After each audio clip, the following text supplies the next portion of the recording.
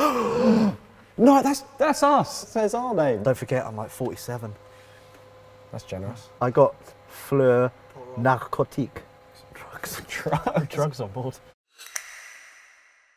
Hello and welcome back to the channel. I'm Alex, and today I'm going to be looking at a car so cool. I've decided, Jack, that I'm not going to do it alone. So if we just just move that. This is Jack. How much do you know about the Peugeot E-Legend? Very little. I know that it's inspired by 504. Initial thoughts before we have a proper poke around. It's rude. It looks wicked. Rude means good. Rude means very good, yeah. Okay, anyway, let's have a proper look.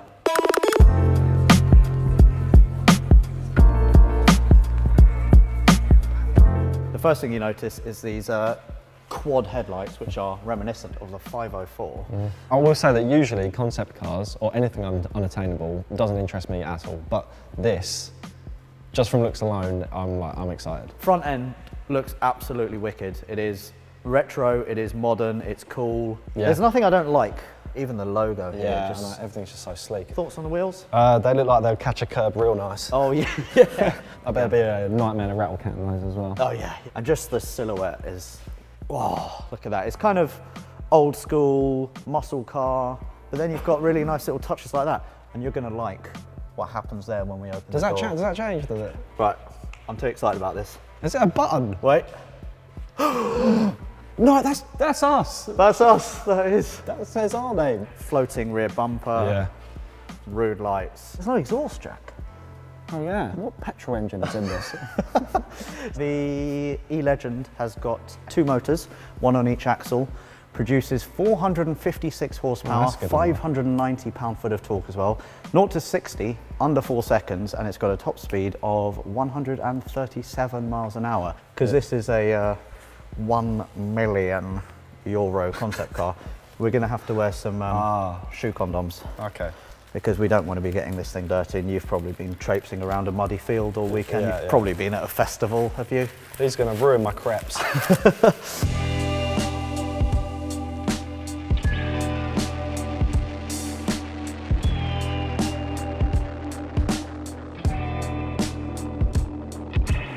Right, if you thought the outside was special, get a load of the inside. Jack, first thing I'm going to do is I'm going to blow your mind.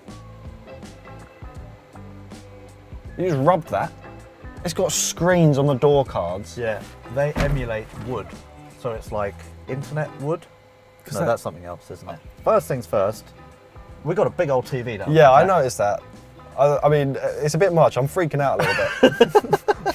I think it's a bit too much for me. This is too futuristic. For me, that fits perfectly. I know. Don't forget, I'm like 47. That's generous.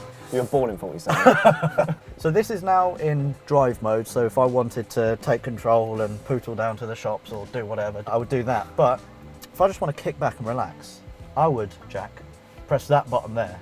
Would you like to do the honours? Just tap it? Press A. Whoa, what's happening? Hello. Oh my God. Bye-bye. What the hell? I'm a bit worried it's going to fold me in half. But there you go. What? Steering wheel, dashboard disappeared, fully autonomous. It is the coolest thing ever. Whoever thought of that is just an evil genius. Yeah, it's excellent, isn't it? Seats are amazing. This fabric, what would we call this? Like velour? Velour? Velvet? Velvet? Velvet, Velvet. okay. It's just, everything is just so 60s, 70s, but then so it also retro. Really isn't, is it? Yeah, Like, it's like the year 3070. Like, exactly. It's insane. So we've got this center console here, obviously. This controls everything. Command center, so you can swipe. Oh, that noise as well. There you go. Right, first things first. Jack, you're boring me. I want to play a game. Press start to play. What? Oh, I missed. All right, you're up next. What the hell? Oh, you got it. So this is autonomy level 4 equipped, which is what we had in the Renault Symbiote. And you remember I was driving that with a VR headset on, and it ruined me for days. I was a mess. I was a floppy mess. I didn't know what was real and what wasn't. So this is, yeah, similar, except we in a warehouse, so we're not going to try that, unfortunately. No. Can we get the wheel back? We can get the wheel back. Do you want to get the wheel back? What do you want, Boost or Legend? Well, you gotta go Boost, have you? What the hell? It's awesome, isn't it? It's nutty. Hello. How does it even connect? Like, it's almost floating as well. Yeah. So I put my hand right around the back of it. What does that do? Oh. Oh. It's screen overloaded here. Screenception. It's too much. How cool is that? Where do I look? I want to know how to open this. Oh. What are these though? Oh, these are probably like what food is in the future. You just inject that into your neck and you get all your vitamins. Oh my god, it's perfume. I want to smell like the future. I smell really good. I think this is probably women's perfume. Uh-oh. Yeah, because I smell too good. Oh wait, is there a men probably and a men's and women's? I got fleur narcotique, so flower narcotics. Drugs on board. And what have you got? E-Legend. Oh, you got E-Legend. That So sounds way more manly than my fleur. Well, to be honest, I smelled like a legend before. So. Fragrance. Where? What? Off. Off. We want fragrance on. Oh yeah. I bet the people that make those tree, well, you haven't even got a thing to hang it from. They're going to be. They're going to be out of They're business. going to be pissed, aren't they? There are so many things in here that not even my mind could think of. I mean, who would think to put a screen the whole width of the car? Who would think to be able to get rid of the steering wheel? It's nothing that I've ever seen before. That guy must have been tripping.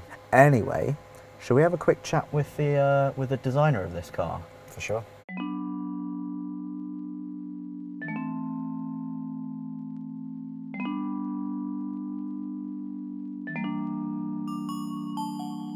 Right guys, this is Gilles Vidal, this is Peugeot's design boss. Very good to meet you. Jack and I have had a good poke around. The general consensus from us is that it is badass. If you look at every detail, they don't look retro, except when you step back, you recognize the old car instantly. So that's the idea basically. And then we've got big kind of sills here on the side. Is that just aesthetics or does that do stuff? Actually, it is a battery rack. Oh, really?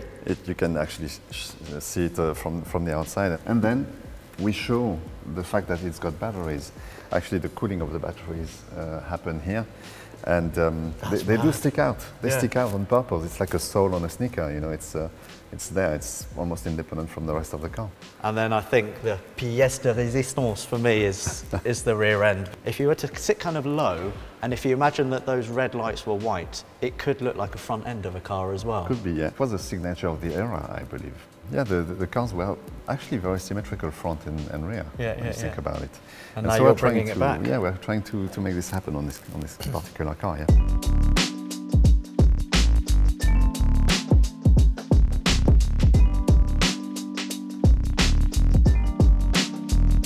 How much of this are we likely to see in the future? Going that far in terms of there's nothing in there anymore almost means changing the platforms. And even autonomous level 4, you know, is maybe 2025, maybe later, we don't know even.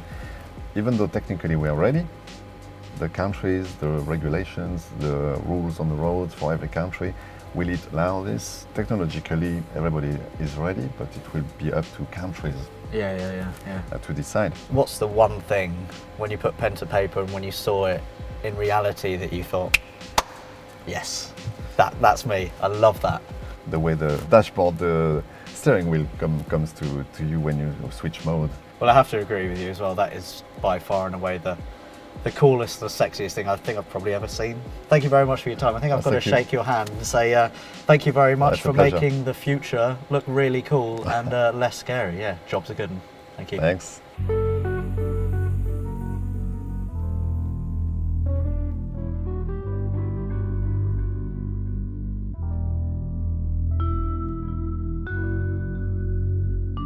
Right then, we've had a good poke around the Peugeot E-Legend, and I think we can both agree, Jack, that it is the most badass concept car we've ever seen, and actually very exciting for the future, isn't it? 100%, yeah. I think my favourite thing about it in general, though, is that it is inspired by a 60s, 70s car. This makes petrolheads like us generally excited. I hope you guys have enjoyed the video, and I hope you guys are excited about something like this in the future, as we are.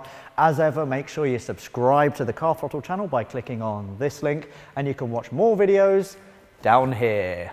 We'll see you in the future, where we'll probably be walking like robots. Bye bye.